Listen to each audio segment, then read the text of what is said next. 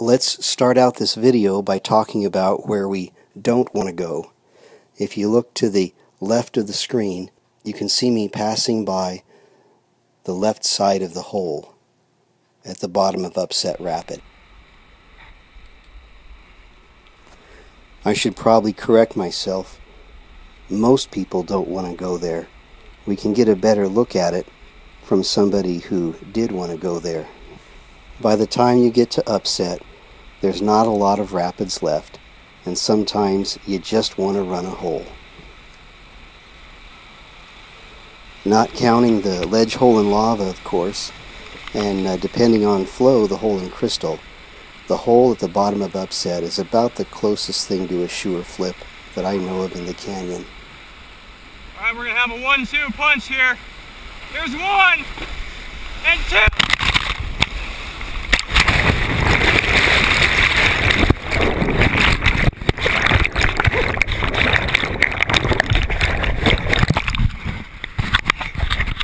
Wow! Go squirrel! So let's spend the rest of our time talking about how not to go there. This is an awesome book. You don't want to use it as your only guide if this is the first time you're rowing the canyon. It's from 1980, but it is a great book and it's got great drawings. Here's the drawing for Upset Rapid, and the author has the 2 main routes marked well. Most of the guidebooks and people you talk to tell you to try and break that lateral at the top left of the rapid.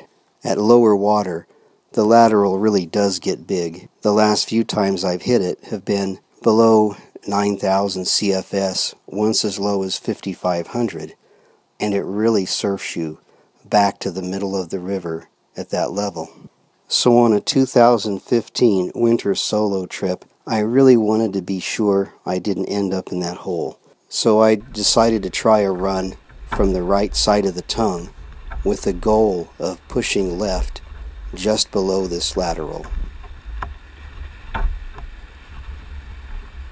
I really found it was a lot easier to stay to the left. There's some small laterals pushing you, but not nearly as large as this one at the top.